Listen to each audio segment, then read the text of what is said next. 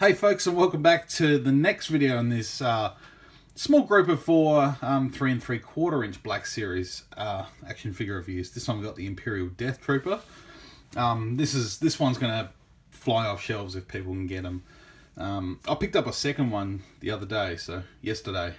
So I've got 2 of these now, so I'm absolutely stoked. I grabbed another one of the Scarif Trooper as well.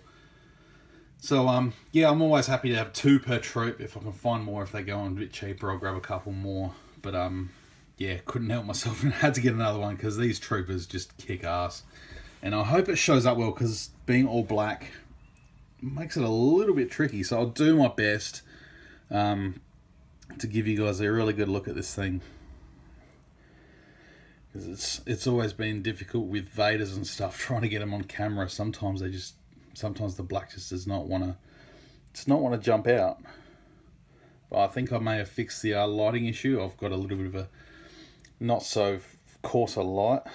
So this one's a little bit softer, not so glary. So it's cool. The packaging in the background here. It's got the Deathtrooper, Imperial Deathtrooper. No number again. It's got a little blurb up the top there.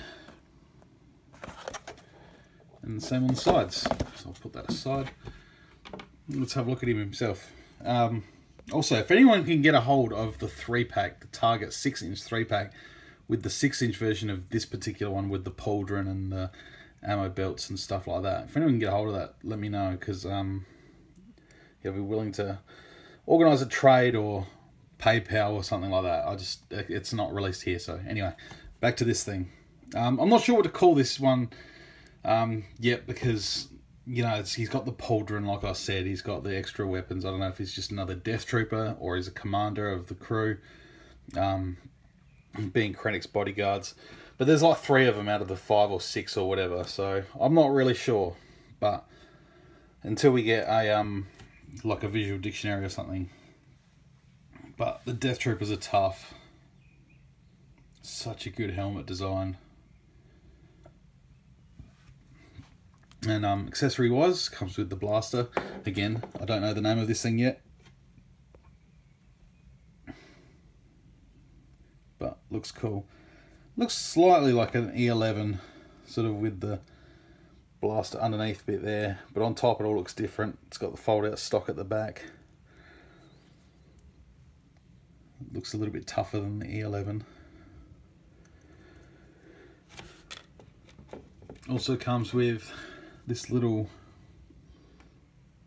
blaster pistol, which looks like the TIE Fighter pilots blasters, but it's a little bit different, I think. But there's nowhere on the figure to store this, unfortunately, so I just sort of put it in my accessory box. But that's cool. So yeah,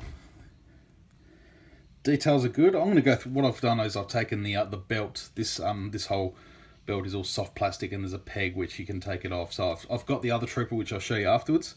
But for now, we'll just take a look at the belt, the pauldron, at these accessories here. They're all fixed. But yeah, you can unclip the belt and take all that off and make them just standard Death Troopers. Also, this belt comes off, which I don't know why you'd need to. But helmet design is really good. For the most part, it's all black paint. There's a few little grey elements there on the wrist armour there. Grey on the thing up there, which the 6-inch one didn't have. The 6-inch one kept it black. So yeah, just a few little other grey elements. The green on the bottom of the helmet, you can just sort of see that in the sort of semi-green tint to the goggles. You can kind of see that. Got the on and off switch, which I thought it was when I was a kid on the Stormtroopers. But pretty good, pretty nicely detailed. Let's just go have a look at the standard Death Trooper without all the gear. So again, you buy multiples of these. You can have them armored up more, or you can have them like this, which looks cool. I like them like this more so than with the armor. Again, it's a bit tricky to show this in the light, but hopefully you can get a good idea.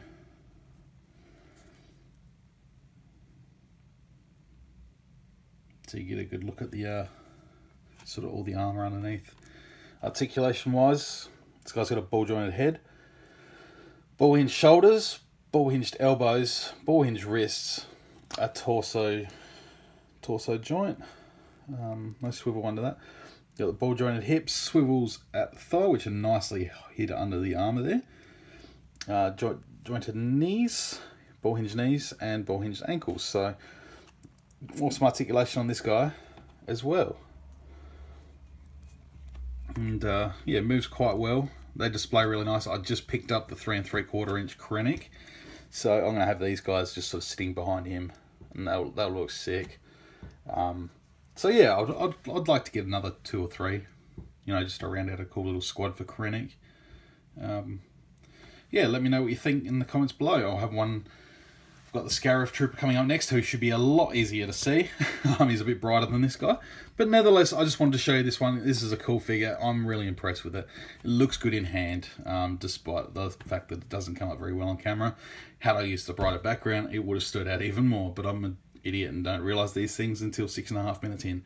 Anyway, like I said, any comments and feedback, drop them in the comments below. And yeah, hope you enjoyed. And until the next video, may the Force be with you.